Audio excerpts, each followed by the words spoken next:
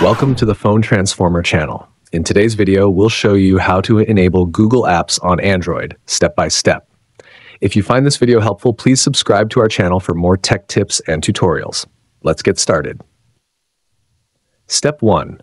First, take your Android phone and open the Settings app. You'll usually see it on your home screen, represented by a gear icon. If it's not there, swipe up to access your app drawer and look for it. Step 2, once you're inside the Settings menu, scroll down until you find the option labeled Apps or Apps and Notifications, depending on your device. Tap on it to continue.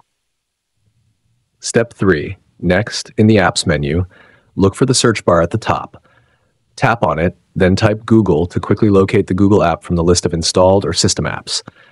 Step 4, from the search results, find the Google app and tap on it. If the app is currently disabled, you'll see a message indicating this. Don't worry, it's an easy fix. Step 5, to enable the Google app, simply tap the Enable button. Once you do this, the app will be reactivated and ready to use on your device. That's it, you've successfully enabled the Google app on your Android phone. Thanks for watching, and see you in the next video.